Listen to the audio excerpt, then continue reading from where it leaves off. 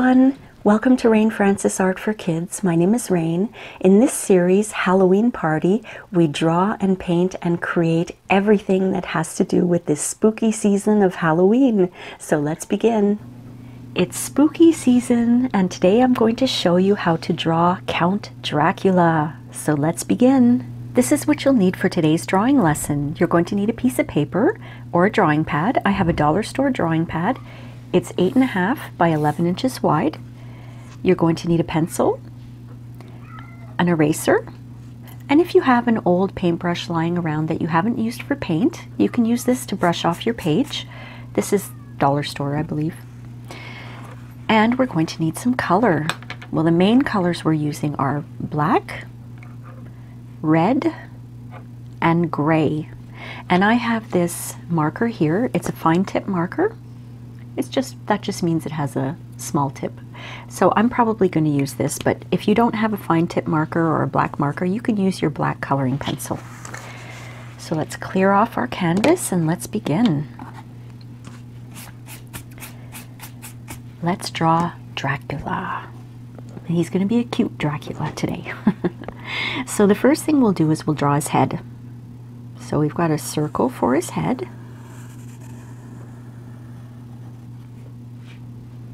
And then we'll draw his body. We're drawing shapes and then we'll add detail after. So his body is going to be kind of a rectangle, but it's coming in a little bit, like this.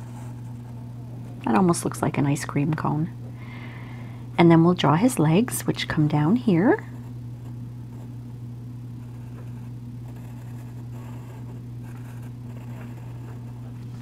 He's got short little legs. And then his feet or his shoes. Okay? And then we're going to draw his arms. So we're going to draw his shoulders like this, sort of round sleeves like this, and we're going to attach it to his body. Same thing here, a little round, and bring it up and attach it to his body. Now let's draw his hair. First, before we draw the hair, let's draw some ears, and we're going to draw a little, they almost look like devil ears, like this. Because he is a monster, he doesn't have normal ears. And from the top of the ear, watch how I draw his hair. I'm just going up with a little curve and down. That's his hair. But we're going to give him a little bit more hair. Watch what I do here. I'm just going to extend this up and give him a little hair like that.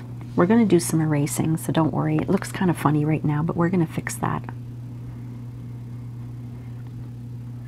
Okay, so why don't we give him his cape? He's got a collar on his cape. It goes behind his arm, just like that. Almost looks like a Hershey kiss. Same on the other side.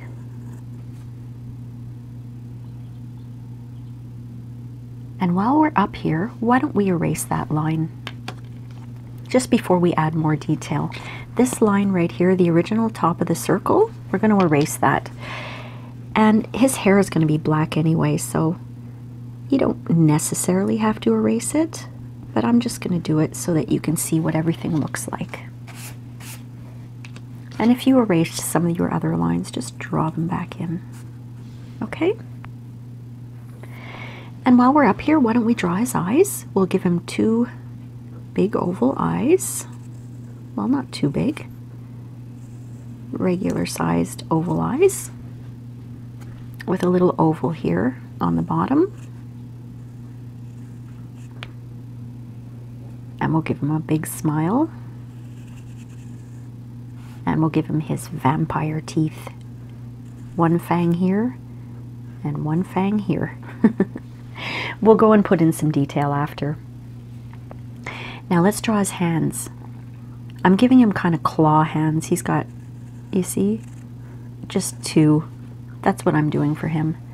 Just giving him two little kind of claws like that. And we have to draw his cape. So watch how I draw his cape. From the middle of his hand here, round, and then up, down, up, down, up to his body. Same thing on the other side. From the middle of his hand, round, up, down, up, down, up. You got that? Now we're going to draw a little line here, because this is going to be red, but we're going to put that black there. So a little line on each side. Okay. Now for his jacket, we're going to draw a little kind of triangle here, and he's going to have a little round button there. That might not be a button, it might be a brooch. I don't know, but it's going to be a little black dot there. And then from the bottom of the upside down triangle, watch, we're going to do this. That's going to give him a collar. All right. Now I think we've got everything drawn out. We can start coloring in. Let's start with our red color. Now the red is the inside of the cape and the cape's collar. So let's start coloring in the collar of the cape red.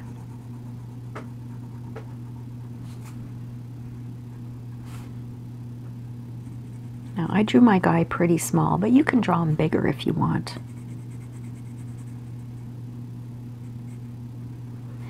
And the other one here.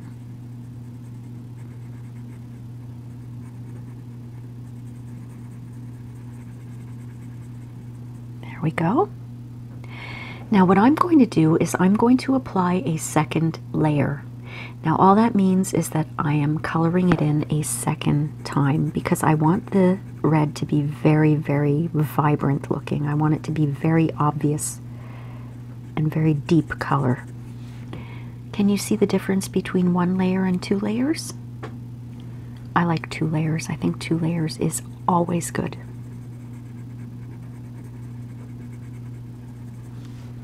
Okay, now we're going to do the inside of the cape. Same thing, red. Just try not to get any red into his hands, and try not to get any into his jacket. But the jacket is going to be black, so if you get any red in there by mistake, don't worry about it. It happens. The black can cover it. Remember to keep that little line that we drew there, that little shape. We're going to color that in black, I mean. Now if you're using a coloring pencil, don't press down too hard. You don't have to, because look what we did here. We applied a second layer and we have a lovely deep red. So all we have to do is press very lightly and apply more layers. Color in more times to get the color, the deepness or the vibrance that we want. Or when it comes to black, we want to have a dark black. So we'll color in 2 layers to make it darker. Now I'm going to go ahead and put a second layer in there right away. And I'm not pressing hard, and you can really see the difference right away between 1 layer and 2. And if you're using a coloring pencil, I want you to remember, as you're coloring, turn your pencil a little bit once in a while. Always turn it. Because if you don't, it'll wear down all on one side. And then your tip will break. And you'll have to go and sharpen. And every time we sharpen, our pencil lasts less and less time. So we want to be able to keep our art supplies for as long as possible. So always remember to turn your pencil as you're coloring. And the same thing goes for crayons. If you're using crayons, turn your crayon once in a while so you don't wear it down all on one side. I love this red. It's really nice. Okay, so let's go ahead and do the other side of the cape. Same thing. Be careful not to get any red into his hands, and keep this black here. But like I said before, if you accidentally get some red where we want another color. Since it's going to be black, the jacket that is, it's going to cover the red, so don't worry about that too much. Just try your best. I want you to enjoy what you're doing.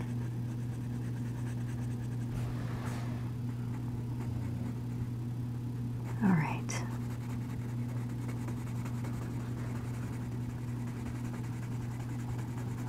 Don't forget to turn your pencil. If you're using markers today, then you don't have to turn your marker. Because usually when you use markers, you don't have to put layers. The color is already pretty vibrant. All right. I'm going to go in and put a second layer on the side of the cape.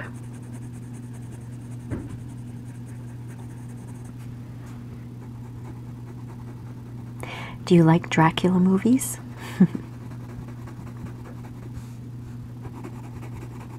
This time of year, it's October right now where I'm living, and I live in the northern hemisphere, which means we have fall right now. In the southern hemisphere, you know, people who live in Australia, and I think some areas of South America, my geography isn't that great, they're starting spring right now. But we are starting fall, and fall is good Halloween weather, if you ask me. All right, so we're done with the red. Let's grab our gray. And if you don't have gray, you can always use blue, or you could use one layer of black. But we're going to draw the collar of his jacket is going to be gray, because the rest of his jacket is black, and we want to kind of make it a little bit different than the black. So just try not to get any of the gray onto the shirt underneath. We want that to stay white. And for the gray, I am only applying one layer. And I'm going to make his pants gray too. Again, because his jacket is black, and because his shoes are going to be black, we just want to make it look a little bit different. We don't want it to all sort of look like a big black blotch.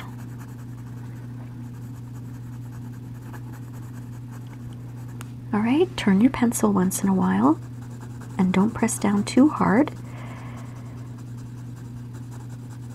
Now it's up to you if you want to put a second layer of gray or blue or whatever color you're using. I'm not. I'm going to leave it one layer.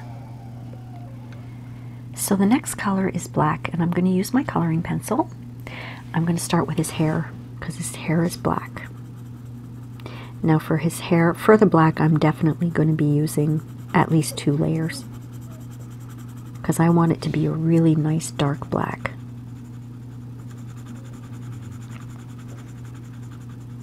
I'm just going to be really careful not to get any black onto his face,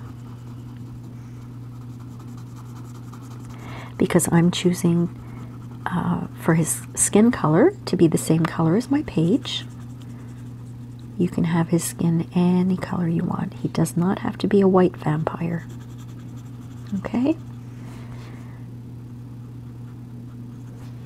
Now I'm going to go ahead and apply a second layer right away to his hair, because I want that to look really nice and dark. A dark, dark black. And I'm sure you can see the difference right away. That's the magic of layers. You don't have to hurt your hand by pressing really hard to get a dark black color. You just have to put on more layers. And do you remember what a layer is? You're coloring it in a second time. The same thing goes with painting. If you apply paint once, if you're painting and you just paint once, and then you paint over it, you're painting on a second layer.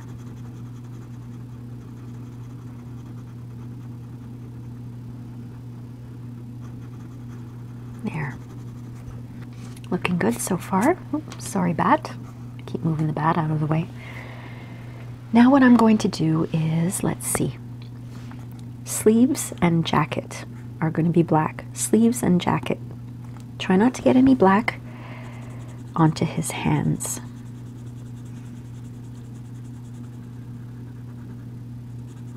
Now what I'm going to do is I'm going to apply a first layer all over the sleeves and the jacket, and then I'm going to come back and do a second layer.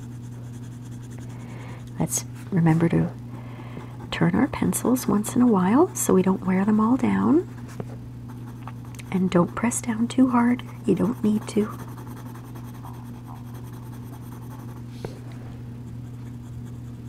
I love Dracula movies. There are a lot of them out there. One of the first Dracula movies I ever saw was an old one, a black and white movie. I don't remember the year, but it was a long time ago, before color. And the actor's name was Bela Lugosi. He was a very famous Dracula. And I painted him with watercolors, and I'm going to show you that painting right now. That's Bela Lugosi playing Dracula. And that was a lot of fun to do. And if you practice, you can definitely do paintings like that. I'm going to go ahead and put a second layer on the sleeves and on his jacket, and I'm remembering to turn my pencil. All right. So as I was saying, if you want to be able to paint and draw really well, all you have to do is practice. You need to learn some techniques, like the ones I'm showing you in my drawing lessons here about layers.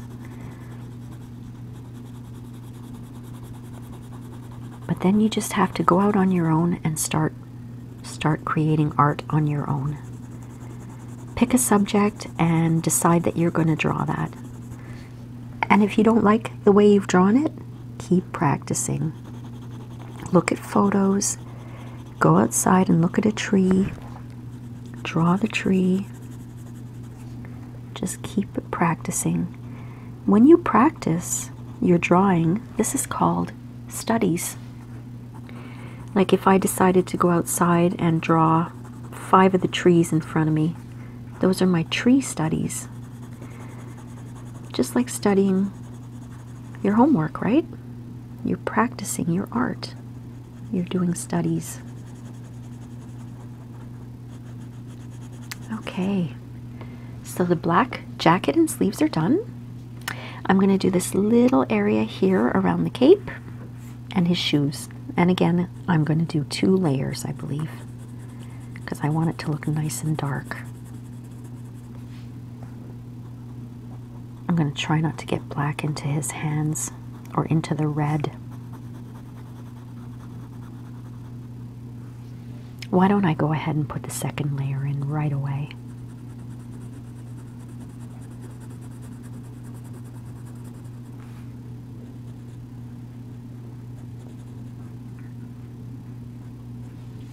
Okay.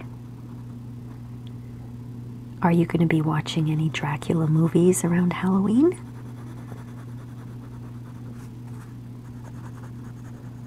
I know I am. I love to watch scary movies. Even if I've seen them before, they still scare me.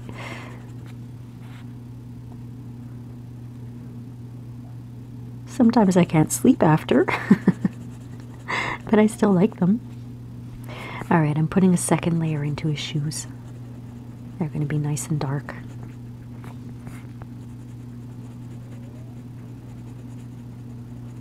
All right. Well, at this point, my friends, I'm going to take my marker. You can continue with your black coloring pencil, but I'm going to use my marker. And what I'm going to do first is I'm going to outline his hands, because I want those to show up really well. And like I said, you can use your black coloring pencil if you want. And I'm going to outline his entire face, including the ears. And when you're outlining, take your time. There's no rush. It's a good exercise in patience, and it helps you to pay attention to detail.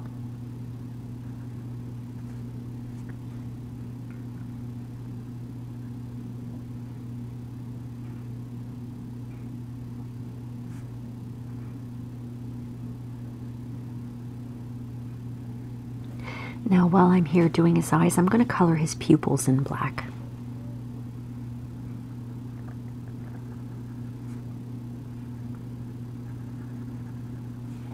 All right. I'm going to continue to outline his mouth and his fangs. I'm making them a little longer.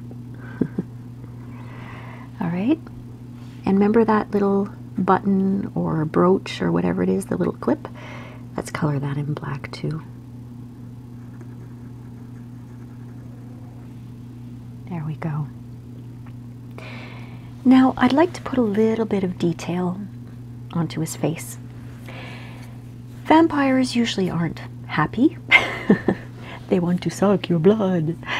They're looking for victims, right? So we're going to make him look a little evil. We're going to give him these eyebrows. Watch. I'm going to just make his eyebrows lines like this so he looks a little, I'm going to get ya. And let's give him a little nose.